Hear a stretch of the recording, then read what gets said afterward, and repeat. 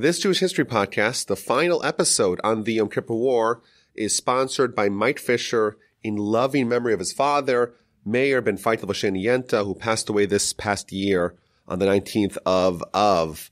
Mike told me that his father was an amateur historian and would have been so delighted to be able to help contribute towards disseminating the story of the Jewish people. And of course, we thank him for his support.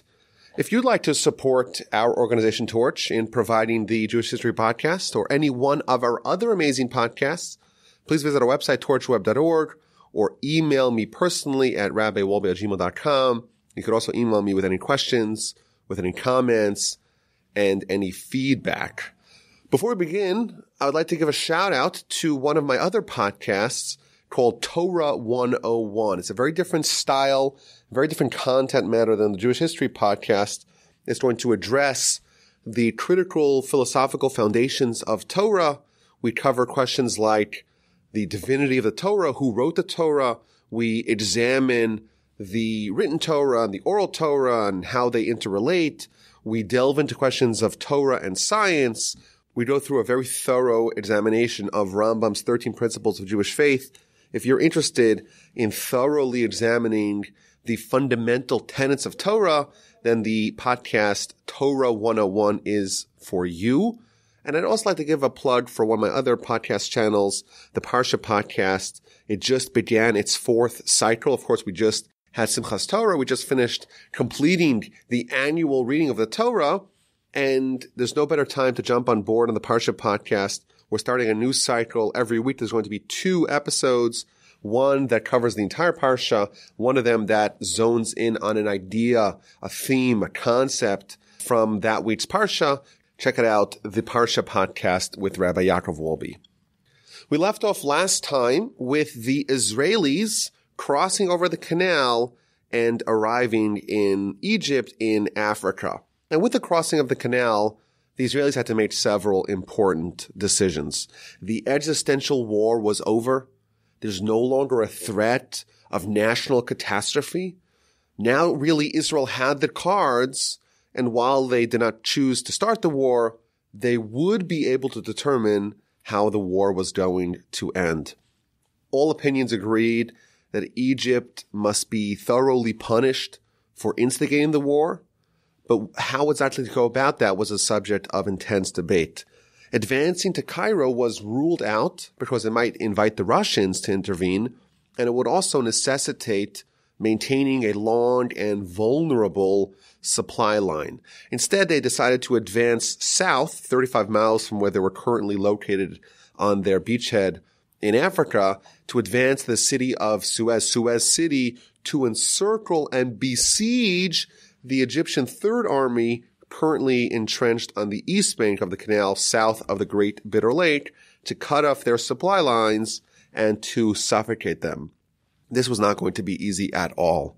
By Thursday, October 18th, Egyptian tanks and infantry had amassed around the Israeli bridgehead in Africa, and the Israelis would need to fight their way out if they wanted to expand it. The initial force of the Israelis in Africa was reinforced with tanks brought from the northern front. They launched an assault to try to break out of the bridgehead, but they encountered heavy anti-tank and infantry resistance, and they were repelled. On Thursday afternoon, a second assault was also repulsed, and the Israelis called in air support, but as had been plaguing the IAF, the Israeli Air Force, throughout the whole war, before they could provide the air support for the ground invasion, the SAM missile sites had to be disabled, so they sent 2 battalions on raids to go do that. And after destroying many of the SAM sites, Israeli Mirage aircraft swooped in and shot down many Egyptian MiG planes. And it's ironic that normally you have the Air Force providing aid for the ground forces, and here with the Israeli battalions on the ground, you have the opposite. The ground forces are aiding the Air Force. So after one day of fighting to expand the bridgehead, the Israelis made some progress, but not enough to really break out into the enemy rear, into the open desert. That would have to wait until the following day, Friday, October 19th. By this time, Egypt had moved some of their missile sites out of the immediate area because they were scared of the Israeli raids. So finally, the Israeli air power was unleashed to be able to operate unmolested in the skies of Africa. On Friday, the Israelis broke through on two axes and began marching through the desert southward, stopping every so often to destroy military and SAM missile and artillery sites. In one day, they covered 22 miles, more than halfway towards their destination. While Adan's division moved south, Sharon's division headed north towards Ismailia, clearing out labyrinthine trenches, placing Israeli flags along the ramparts on the west bank of the canal to rattle and to demoralize the Egyptian Second Army on the Sinai, as they got the feeling that they sensed quite accurately that the Israelis on the other side are cutting them off from their homeland. The Egyptians were so committed to maintaining their bridgeheads on the east bank of the canal that they refused to withdraw their brigades back west to stop the Israelis. In fact, in a meeting with his top generals, Egyptian President Sadat said, quote, "We will not withdraw a single soldier from east to west."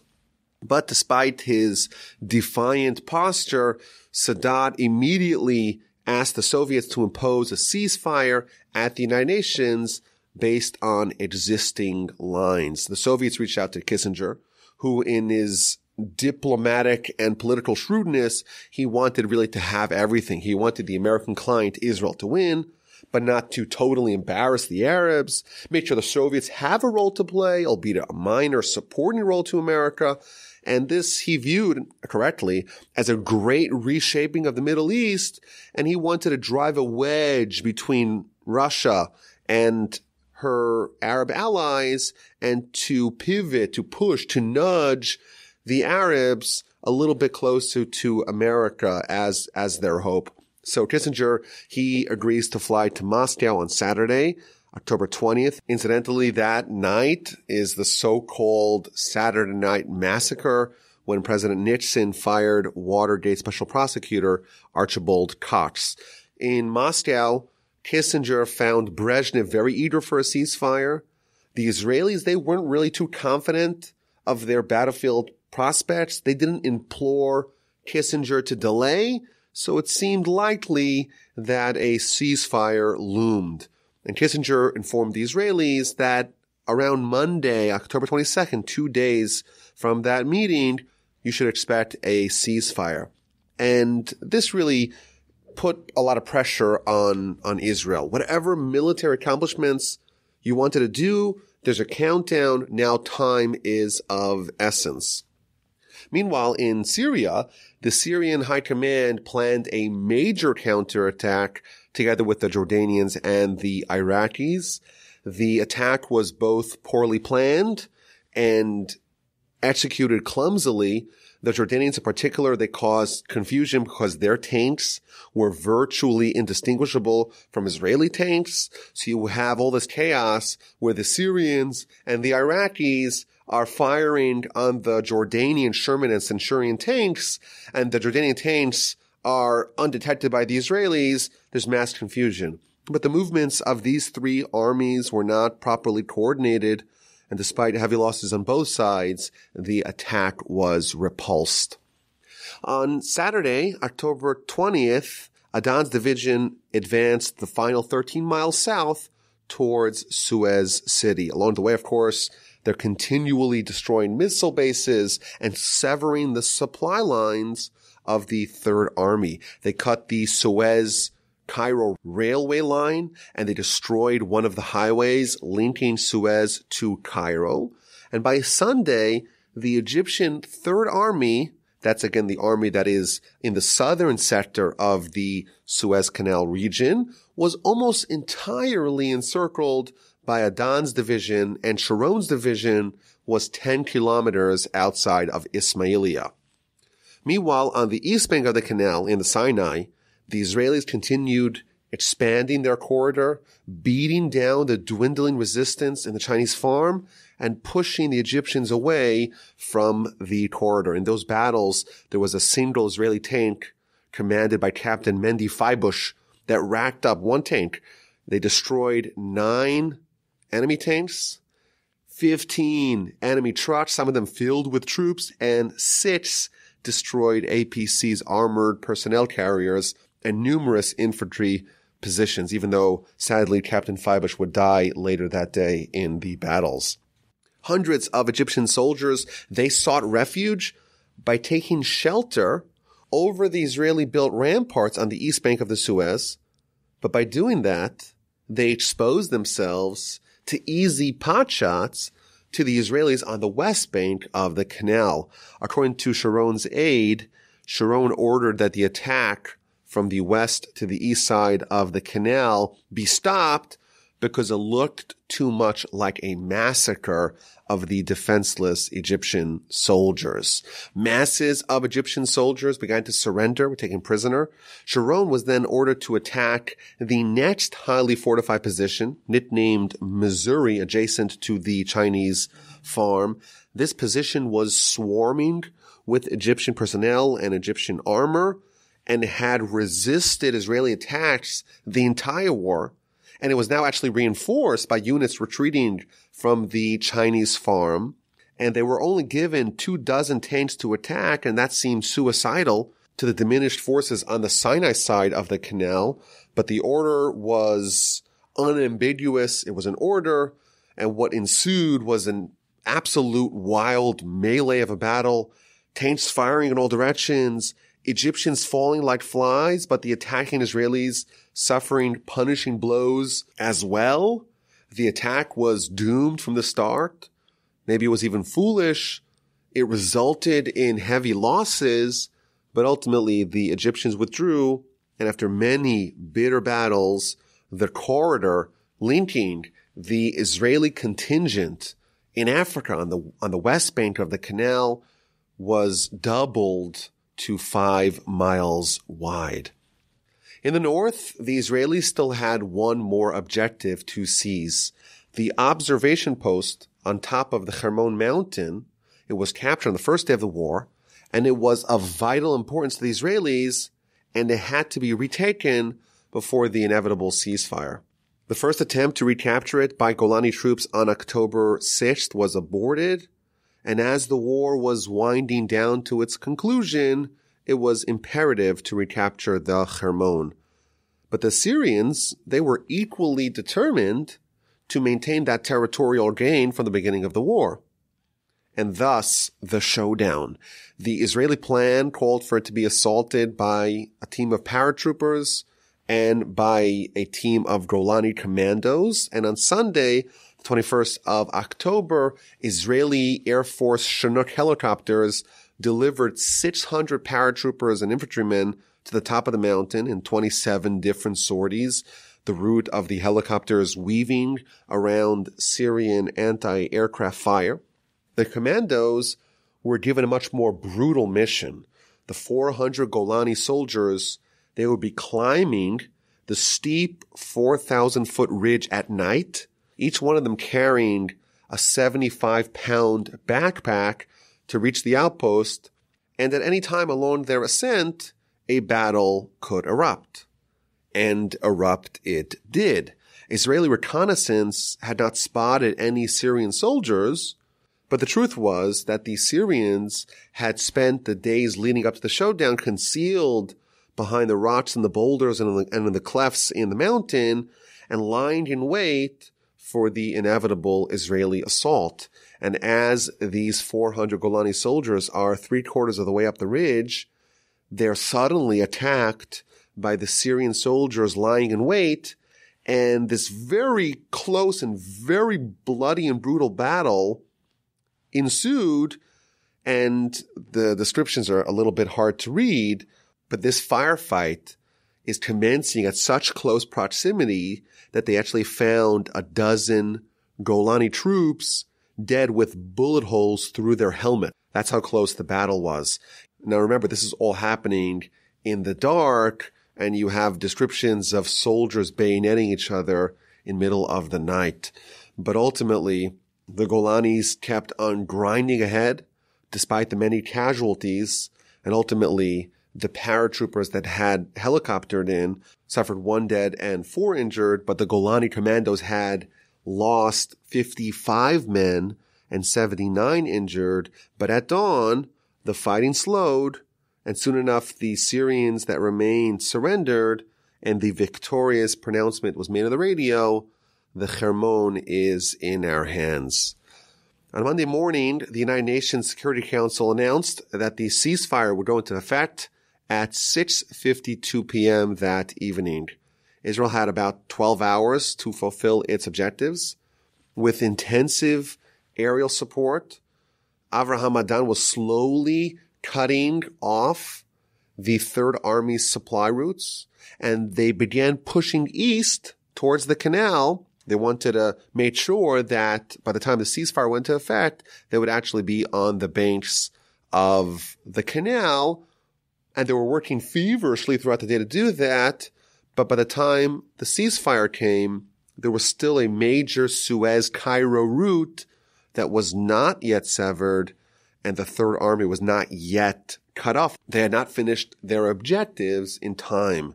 A few minutes before the ceasefire, leaving, of course, no time for Israel to retaliate, Egypt devilishly fired a massive bombardment of mortars, artillery, Katyusha rockets, at least one Scud missile at Israeli positions on both sides of the canal, inflicting tremendous damage. This ceasefire was going to be a very tenuous one. Right away after it goes into effect, you have reports of Egyptians conducting multiple violations of the ceasefire, and in all fairness, it seems like the Israelis were probably also guilty of violating the ceasefire. And frankly, Kissinger hinted that the Americans would look the other way if Israel finished mopping up. So Dayan approved the request to allow Adan to finish the job and completely encircle the Third Army, which he did.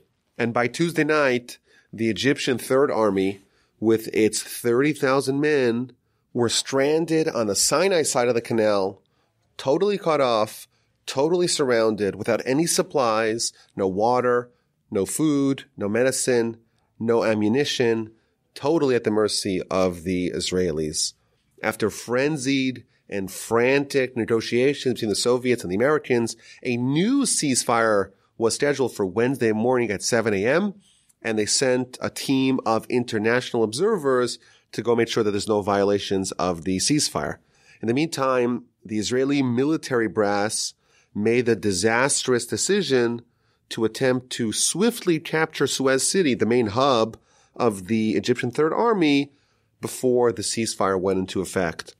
And because of the haste of this attack, it was not well planned, it wasn't well executed, and it turned into a colossal failure. They didn't really have good information about the city. The maps that they had were woefully incomplete. They had no aerial photos. They really had no idea of the extent of the city's defenses, and they went in blindly. And to make matters worse, there was no strategic importance of capturing Suez City. The Third Army was already cut off, and there was no real reason to do it.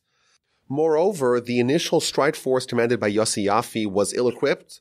They only had 9 captured Soviet APCs to enter the city blind, presumably in anticipation that the Egyptians would just raise their hands and surrender. So the Israeli convoy begins their cavalcade throughout the city, and things are quiet, but when they arrive at the second intersection, grenades, RPGs, and gunfire rain down upon them from all directions, destroying tanks and causing scores of wounded and dead. There were columns of paratroopers that were also entering the city. They were savaged by relentless Egyptian fire, and 90 of them, including 27 injured, they had to escape, or they tried to escape, and they ended up in a building in the middle of the city after the Israeli armor withdrew. And they would have to attempt to withdraw from the city on foot through 2 miles of hostile urban environment, with lookouts reporting that the Egyptians were set up all along the street waiting for them to try their escape. And given the intensity of this battle up to that point, they were certain that the Egyptians would take no prisoners. There was no hope for a nighttime rescue operation, and a daytime rescue seemed unlikely as well. And at around 2 a.m., a definitive order came in, move out of the city. Carrying several wounded on stretchers, the ones who could walk hobbling along, they began to make their way through side streets to the Israeli lines outside the city. Egyptian soldiers were everywhere, but after an excruciating 2-hour walk, they made it to the Israeli lines.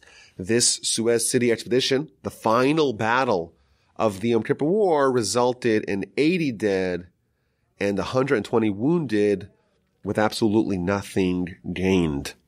The war ended with the Israelis controlling much of the west bank of the Suez Canal, with the Egyptians controlling much of its east bank. Despite the woeful beginning of the war, at its conclusion, Israel held more territory than it did at its beginning. Egypt was in control of 1,200 square kilometers in the Sinai, but the IDF held 1,600 square kilometers in Africa on the west bank of the canal, plus 500 square kilometers in Syria. The conflict now moved full steam ahead into its geopolitical and diplomatic phase, with Russia and America jockeying for control of the situation. With the Third Army surrounded and the roads to Cairo wide open for the Israelis, the Egyptians and Soviets were justifiably panicking.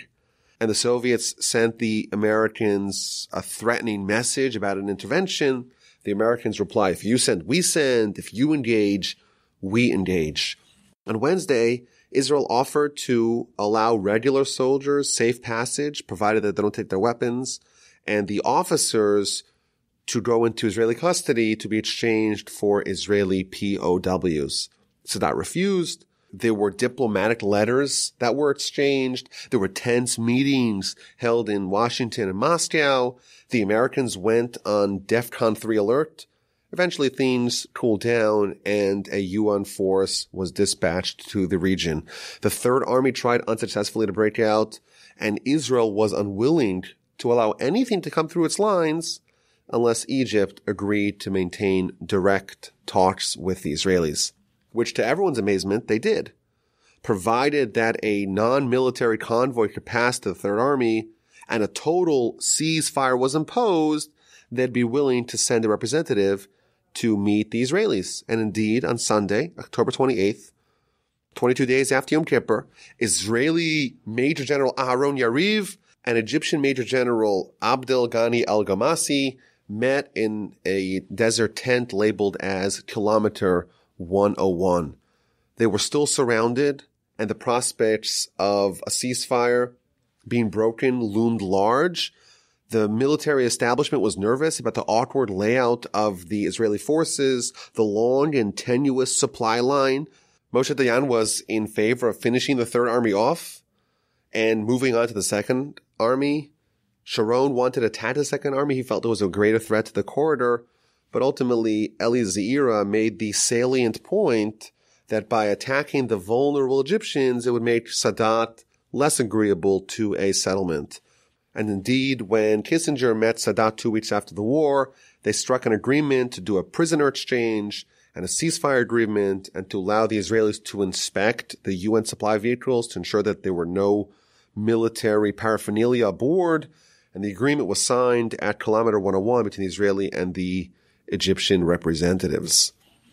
Egypt and Syria, while brothers in arms in war, they took opposing paths afterwards.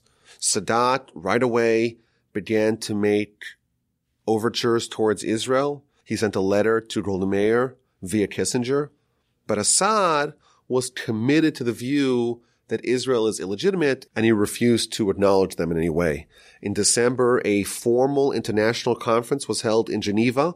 It was attended by the foreign ministers of Israel, of Egypt, Jordan, the Soviets, and of course presided over by Kissinger. This was the first time that Israeli foreign ministers sat at the same table as their Israeli counterparts. Syria opted to not attend, and they left a chair ceremoniously unoccupied to hint at the missing party. In the conference, they laid down the framework for an official disengagement agreement, hammered out thanks to Kissinger's wizardry and determination in what became known as shuttle diplomacy. He would shuttle back and forth between Middle East capitals, and Kissinger eventually got the Israelis and the Egyptians to agree upon a disengagement in January of 1974. In June, a deal was signed between the Israelis and Syria, wherein the prisoners will be exchanged and Israel would forfeit the enclave captured after Yom Kippur, and they'll return to the Purple Line. Syria agreed to withdraw troops to the line as well and to station UN troops alongside the border. This past July, I was actually in the Golan Heights, and you could actually still see the building. The United Nations forces that have been there since 1974 are still there. I want to discuss briefly the fate of the troops stuck in the fortresses along the Bar-Lev line. The soldiers still alive in the 16 forts along the Bar-Lev line on the canal during the first week of the war, they were going through tremendous hell, surrounded, overrun by their mortal enemies. Despite several valiant attempts, they're unreachable by their comrades under constant, relentless shelling, piles of dead and wounded everywhere. Due to this unbearable torture and hopelessness, there are stories of people attempting suicide, and one wild story of a poor chap who went mad and grabbed an Uzi and started shooting wildly at his comrades, and he had to be restrained by them. And of course, each fort had its own saga. Some of them had quite dramatic resolutions. Some forts had no choice but to surrender to the Egyptians. Others attempted harrowing escapes through the Egyptian lines and managed to reach the Israeli lines. So, for example, the 32 survivors at the fort called Purkan began walking through the Egyptian lines after the moon went down. It's 2:45 a.m. and they managed to rendezvous with Israeli tanks and survive. The 42 survivors at Fort Milano, they were ordered to reach Israeli lines by foot, which worked out well until they were spotted by an Egyptian patrol and they had to retreat back to the city of Kantara. When they finally did approach the Israeli lines, they faced a different problem. The Israelis would assume that they were Egyptian and shoot at them. So one guy took out a prayer shawl, a talit, and waved it as a flag to indicate that they were Jewish. Sadly, that same soldier, Ilan Gidron, he died on October 19th in Africa. Other attempts to try to escape back to the Israeli lines were not as successful. One group was spotted. They ended up being holed up in a building, and most of them died when the Egyptian tossed in grenades to the place where they were hiding out. A different group was maneuvering in the darkness, and they jumped out of their tank right in the middle of a group of Egyptian soldiers. There's one story of an Israeli soldier who spoke flawless Arabic, and it was assumed that he was an Egyptian soldier, and he was tended to by the Egyptians throughout the night until the morning when they recognized that he was Israeli because of his uniform, and they imprisoned him. All told, on Yom Kippur afternoon, there were 441 men stationed in 16 forts. Of those, 126 of them were killed, 161 of them were taken prisoner, and 154, including the 60 in Fort Budapest, the only fort to withstand the war, they managed to make it back. The story of the Yom Kippur War would be incomplete without mentioning the atrocities, the war crimes committed against Israeli prisoners. Both the Syrians and the Egyptians ignored the Geneva Conventions and tortured or killed Israeli prisoners of war. There's testimony of these atrocities happening. There's also instances where Israeli POWs were videotaped as prisoners and whose remains were returned to Israel, and that obviously indicated that they were killed in captivity. But the stories, especially of the Syrians, they had a degree of brutality that's on a different level. The torture of the Israeli prisoners of war was cruel, was sadistic, and was barbaric. There are stories of them applying electric shocks to the genitalia of captured soldiers, ripping off fingernails, converting defenseless POWs into human ashtrays as the Syrian guards burned them with lit cigarettes. In one horrific, gruesome, and macabre episode, a Syrian soldier killed 28 Israeli POWs with an axe, and then he began eating one of them. And outrageously, the Syrian defense minister awarded him with a Medal of Honor for his actions. I want to mention briefly also some of the other angles of this conflict that we didn't really talk about. So the war beyond the land war, the clash of the armor, the aerial war, it also saw ferocious and innovative naval battles. There were other Arab armies that participated against Israel. So we spoke about Egypt and Syria, of course, Iraq and Jordan and Algerian and Moroccan and Libyan and Kuwaiti troops also engaged against Israel. And there was even a squadron of North Korean pilots that flew cover over Egyptian air bases. In fact, in Ismailia, there was a gargantuan monument shaped like an AK-47 with an attached bayonet. It's actually kind of cool to look at, to be honest. You can see pictures of it on the internet. It was a gift, this monument, from North Korea to Egypt to celebrate the fact that Ismailia was not taken. And of course, another aspect of the war that we mentioned briefly was the oil embargo that led to the worldwide energy crisis of 1973. The final tallies of the war were staggering. I want to read to you from Rabinovich's The Yom Kippur War. Given the strategic, tactical, and psychological dimensions of the Arab surprise, Israel's recovery from the edge of the abyss was epic.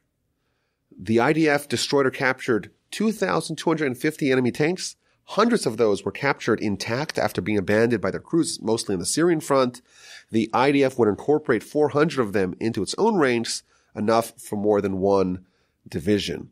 400 Israeli tanks were destroyed.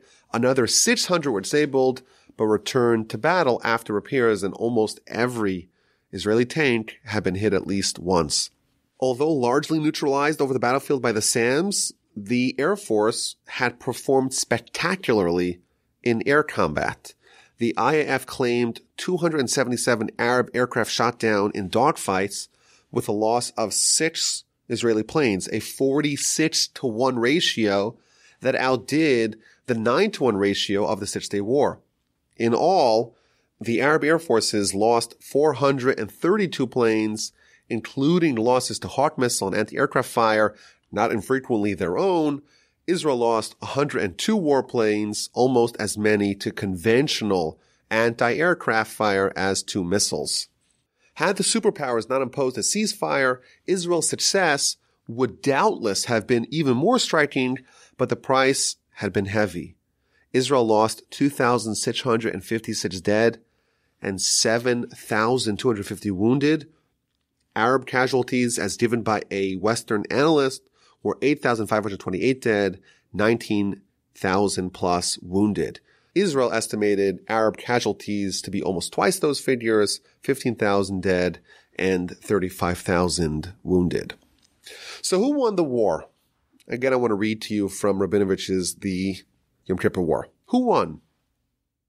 Egypt did. So did Israel. Like a jeweler cutting a precious stone, Sadat had struck with his military mallet perfectly, producing a political process that would lead to the recovery by Egypt of all of Sinai. More important even than the territorial gain was the performance of the Egyptian army, which wiped clean the Arab humiliation of 1967. Politically, Egypt's victory was stunning, but it brought with it an Israeli political victory even more stunning, namely peace with Egypt itself and the long-awaited breakthrough, however tenuous, to the Arab world beyond. In terms of morale, Egypt was a clear winner. It had seized the initiative, risking the shattering prospect of another defeat, and emerged honorably. As for Syria, it had been saved from crushing defeat by the intervention of Iraq. Key elements of Syria's physical infrastructure were smashed, and the country would suffer blackouts from the lack of electricity for months after the war. But it won at the negotiating table what it had failed to achieve on the battlefield, namely the city of Kenitra. But it did so without having to pay a political price in the form of recognizing Israel. Syria would subside once again after the war into sullen insularity. Unlike Egypt, which rebuilt its heavily damaged canal cities, Syria left Kenitra in ruins, a monument to ongoing hostilities. In Israel, the abrupt fall from supreme confidence, not to say arrogance, shook the nation to its core. The brutal surprises of the war had confronted it with the prospect not just of defeat, but of mortality. The psychological shock found insufficient remedy in military success. Despite the entrapment of the Third Army and the momentum Israel was building on the road to Cairo, it was Egypt, not Israel, that was gripped by the sense of triumph when the shooting stopped. Time would bring a different perspective. In military terms, Israel would recognize its achievements in the war as having few historical parallels. Reeling from a surprise attack on two fronts, with the bulk of its army still unmobilized and confronted by staggering new battlefield realities, Israel's situation was one that could readily bring strong nations to its knees. Yet within days, it had regained its footing, and within less than 2 weeks, it was threatening both enemy capitals. Israel faced not just the Egyptian and Syrian armies, but much of the Arab world, and it did so with the arm it had relied upon most, the Air Force, tied behind its back.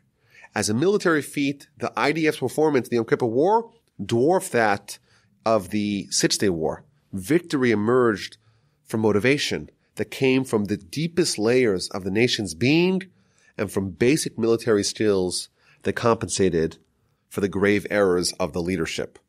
For Egypt, the war was a towering accomplishment. For Israel, it was an existential earthquake, but one whose repercussions were ultimately healthier than those of the Six-Day War. The trauma of the war's opening was not a nightmare to be suppressed, but a national memory to be perpetuated, a standing reminder of the consequences of shallow thinking and arrogance. Israel's battlefield recovery, in turn, reflected a society with the will to live and a capacity to improvise amidst chaos. Israel would bear its scars, but it would be sustained by the memory of how, in its darkest hour, its young men mounted the nation's crumbling ramparts and held. The clearest victor of the Yom Kippur War was President Sadat. Risking it all, he had parlayed an audacious military move that restored Egypt's dignity into an audacious diplomatic process that restored its lost land. Addressing the Egyptian parliament on November 9th, 1977, 4 years after the war, he said, quote, "I am prepared to go to the end of earth, and Israel will be surprised to hear me say to you, I am ready to go to their home, to the Knesset itself, and to argue with them there." 10 days later, he gave wings to the diplomatic process with a flourish no less breathtaking than the crossing of the canal. Sadat's arrival at Israel's Ben Gurion airport at the invitation of Prime Minister Menachem Begin was one of the most dramatic moments in modern Middle East history. On the reception line, Sadat asked Begin if, quote, General Sharon, who was now agricultural minister, if he was present. The Egyptian leader smiled when he shook Sharon's hand. "I tried to capture you," he said. "If you attempt to cross the west bank of the canal again, I'll have you arrested." From the Knesset podium, Sadat proclaimed no more war. But the momentous glory of peace would only come 5 years after the war. Immediately following the war, Israel was mired in a national state of gloom. Due to the staggering loss of life and treasure during the war, they'd spent the amount equivalent of 1 year's GDP, coupled with the utter lack of negligible gains from the war. Thousands began protesting outside the Prime Minister's office. One famous protest sign read, "Grandma, your defense minister is a failure, and 3,000 of your grandchildren are dead." When Dayan would walk on the street, they'd scream at him, "Murderer." The leadership, of course, all blamed each other. Prime Minister never professed to be a military strategist. She always said that she relied on her advisors. The Chief of Staff, David Al-Azhar, he blamed the politicians for failing to prepare for a surprise attack and for failing to mobilize the reserve forces early enough. The defense minister, Moshe Dayan, he blamed the IDF for their failed concept and for not recognizing the anti-aircraft and anti-tank capabilities of the enemy. One of the books that I read speculates that throughout the war, Dayan was already planning his deflection of blame by taking repeated pointless trips to the fronts. The public mood soured towards the leadership cabal in December of 1973. So this is 2 months after the war. Israel held the elections for the 8th Knesset. The elections were originally scheduled for October, but they were postponed due to the war. The left-wing party, the Labor Party, which had ruled Israel for 30 years, at that time they were called the Alignment. They lost 5 seats, but they still ended up as the largest party. And Golda Meir, the head of the party and the prime minister, she was tapped to form the next government. But her tenure as head of this government would be quite short-lived. After the war, the president of the Israeli Supreme Court, Shimon Agranat, he was appointed to head a 5-man commission to investigate the government's and the army's handling of the war. And the Agranat Commission's findings were released in April of 1974, in which the chief of staff, David Elazar, and Eli Zeira, they were excoriated, while the prime minister and the defense minister were dubiously and inexplicably completely vindicated. And ironically, the complete exculpation of the prime minister and defense minister's guilt caused the calls for their resignation to grow even louder. And a week later, Golda Meir and her whole cabinet resigned. She was replaced as party leader and consequently as prime minister by Yitzhak Rabin. Rabin, he was the only one who was untainted by the war, given that he had just returned from serving as Israel's ambassador to the United States, and he had not served in any official capacity during the war. He was squeaky clean, and he was elected as the head of the Labor Party and as the prime minister. But of course, 3 years later, he too would have to resign as prime minister due to a financial scandal. When he was in the United States acting as ambassador, he opened up an American bank account, and they didn't close the bank account when they moved back to Israel, and it was illegal at the time for Israelis, certainly not politicians, to hold foreign bank accounts. And when it was discovered that he was still holding a foreign bank account, that erupted into a scandal, and he resigned.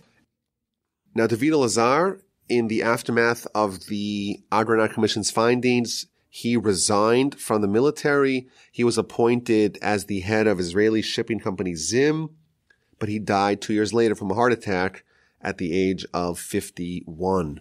Moshe Dayan, he would have an improbable reappearance in Begin's government, and he played a role in the Camp David Accords, striking a peace deal with Egypt. In conclusion, it's my opinion that the central event, the tipping point in the trajectory of the history of the State of Israel, was the Yom Kippur War. In almost every way, the story, the history of the State of Israel can be divided into 2 eras, before and after the Yom Kippur War. Geopolitically and diplomatically, the Yom Kippur War was the pivotal conflict that reshaped Israel's relationship with her neighbors. The Yom Kippur War, after all, was Israel's last war fought with a sovereign state, Egypt and Syria. The wars since were with non-state actors, such as the PLO, Hezbollah in Lebanon, Hamas in Gaza. In fact, Abramovich astutely points out that, quote, the Yom Kippur War, despite its disastrous opening for Israel, had enhanced its military deterrence, not diminished it. It's hard to imagine a more propitious opening hand than the one Egypt and Syria dealt themselves in October of 1973, achieving strategic and tactical surprise in a 2-front war fought according to plans they had rehearsed for years and supported by a superpower, yet the war ended with the Israeli army on the roads to Cairo and Damascus. The chances of Israel ever permitting itself to be surprised like that again would appear unlikely. After the Yom Kippur War, Her Arab neighbors finally accepted the fact that Israel is here to stay. The war broke the diplomatic impasse, and in 1978, Egypt made peace with Israel. Jordan followed suit in 1994. Syria had always adamantly refused to recognize the legitimacy of the Jewish state. But since the disengagement agreement of 1974, the Israeli-Syrian border has been its quietest region. Beyond Israel's immediate borders, over the course of the 4.5 decades since the Yom Kippur War, many other Arab and African nations have developed stealth, diplomatic, and economic ties with Israel, many of these albeit unofficial. The internal political scene was also forever altered by the Yom Kippur War. In the elections following the war, the right-winged Likud party, led by Menachem Begin, won 7 additional seats, bringing its total to 39 seats, a third essentially of the Knesset. While the nation was not quite yet ready to dispose of the Labor Party, its mystique, its invincibility were diminished, and 4 years later, the Mahapecha, the revolution of Menachem Begin, would sweep Israel's right into power, and with the exception of a few brief lapses, Israel's right has not left power ever since. In the 25 years from the founding of the state until the Yom Kippur War, the Israeli left was in power for all 25 years. In the 46 years since the Yom Kippur War, it has held power for only 11 of those years. I also think that the Yom Kippur War fundamentally changed the cultural and spiritual connection between the people and the state. In the decades preceding the war, Zionism, the ideology supporting the Jewish state, came in 2 competing forms. There were the religious Zionists and the secular Zionists. The religious Zionists, they believe that our connection to the land is rooted in the Torah, it's rooted in the Bible. And they look at the founding of the state as the first step towards the eventual Messiah, as predicted in Scripture. As such, the religious Zionists maintain that we have a mandate to secure and to inhabit every square inch of the land. Maybe it's appropriate to swap land for peace, but that has to be weighed in the prism of what attitude the Torah dictates that we should have regarding the land. Eventually, the religious Zionists, they want to institute Jewish law, Torah law, as the law of the land. And of course, the big move is to rebuild the temple, to reinstitute the Sanhedrin, to fulfill the messianic prophecies in the Torah. Secular Zionism, on the other hand, the ideology that largely founded and led the state since its inception, they view the founding of the state not as a first step of a messianic process, but as a standalone goal to build a liberal, maybe socialist democracy where Jews can have a homeland. That ideology was already waning, but the Yom Kippur War, when the secular Zionist establishment presided over an unprecedented debacle, was its death knell. Concurrently, the religious Zionist movement picked up steam in the aftermath of the Yom Kippur War. In the 70s, we see a very large uptick in the settlements in the areas of the land that are part of the biblical Israel, but not yet incorporated, not yet annexed to the state, and that trend has yet to slow down. While there's been a huge emigration out of Israel by the secular Jews who had previously lived there. In addition, there was an acceleration of the tshuva, of the repentance movement in Israel after the Yom Kippur War. It began with the 6-day war and the miracles that the soldiers experienced during that marvelous conflict, but it accelerated in the Yom Kippur War and its aftermath. Many individual soldiers returned home with miraculous stories of salvation to tell. Even in the immediate post-war period, when the Israeli units were still in Egypt, my grandfather of blessed memory, Rabbi Shlomo Wolbe, he was commissioned to travel to Egypt to speak to and to inspire the Israeli soldiers stationed on Egyptian land. In fact, in volume 2 of his book, Alei Shur, he shares an interesting anecdote where he was on a plane flying over the Sinai And as they get to Egyptian territory, they start flying very low, like a few meters off the ground. And he thought there was something wrong with the plane. So he asks the pilot, why are we flying so low? He says, well, now we're in the Egyptian airspace and we have to fly beneath their radar. And my grandfather, the great Musar personality that he took a Musar lesson from that sometimes when we want to accomplish our goal, we can't be too high and mighty about it. We have to act in a more humble, in a more inconspicuous manner and fly underneath the radar, so to speak, of the evil inclination. I want to end off with one amazing story that I heard. There was a rabbi named Rabbi Jacobson, and he gets a call, and there's two people who have a disagreement as to what is the proper blessing for watermelon. So we know that Jewish law states that before you consume any food, you have to make a blessing to thank God for the food that he's given you. And there's different categories of food, and each type of food has a specific type of blessing. So 6 different categories of food and 6 different blessings. So given that a watermelon grows from the ground, the appropriate blessing for that kind of food is Borei Pri Adama. We thank God that God created the fruits of the ground. So this rabbi gets a phone call, and 2 people are having a dispute. What is the proper blessing for the watermelon? One guy says that it's Borei Pri Adama, thanking God for the fruit of the ground. The other one insists that its blessing is indeed Shehakol Niyeh B'Dvaro, the miscellaneous blessing that everything is made because of the will of God. And the rabbi tells him, no, it's supposed to be the blessing on the fruit of the ground. So he says to him, no, it's supposed to be the other blessing. She says, well, why do you think that it's supposed to be the other blessing? So he tells him that he was a soldier in the Sinai, and they were in a tank, and they were surrounded by all sides by enemy tanks. And the soldiers in the tank were certain that this is the last experience of their life. They're totally outmatched, outgunned by their enemies, and they're all going to die. So one of the soldiers, he asks his comrades, okay, we're about to die. Does anyone know any prayer? Does anyone know any blessing? So they all say no. None of them. They were secular. They knew nothing. And one of them says, well, actually, I do know one prayer. And he says the blessing, Shehakol Niyeh B'Dvaro. He makes the blessing, which is the miscellaneous blessing, which is said on all foods that don't fit into one of the 5 other categories. So they say the blessing, and they just start firing in all directions.